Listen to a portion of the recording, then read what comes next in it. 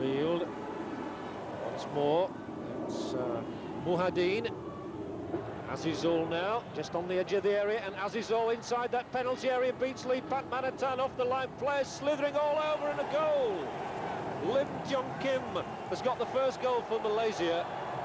Rolled in beautifully as well. But you could see that the Singapore defence was all at sea there. Players slipping and sliding around in these quite dreadful conditions, which are worsening by the minute. And Malaysia have got the first goal, which they richly deserve too. So disappointment for Singapore fans.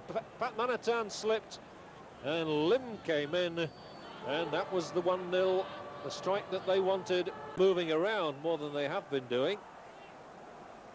But again, the Malaysian are coming at them as the shot is, oh, the goalkeeper making a dreadful mess of it and being punished as well.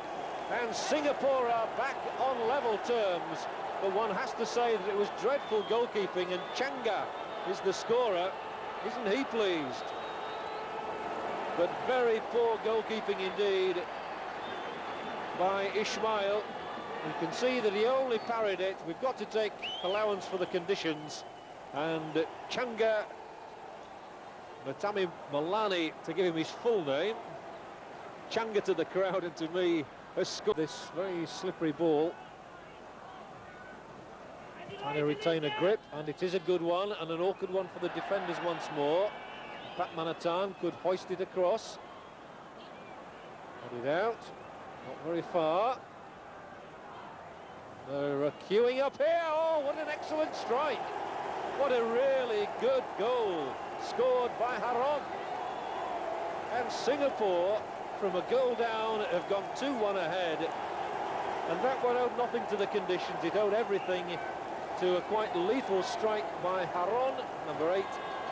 And Singapore have gone in front. The ball came out to him 4 or 5 yards outside the penalty area. He struck it beautifully. Nothing Ismail to be lying down. Yet another corner for Malaysia, who've, as you would expect, a lot of men in and around that penalty area. And one of them coming up here is Dollah. He's got it. Dollah Salleh gets the equaliser for Malaysia, and how they deserve it. They've enjoyed long spells of pressure in this game, and Dollah has made it 2-2 with a firm header.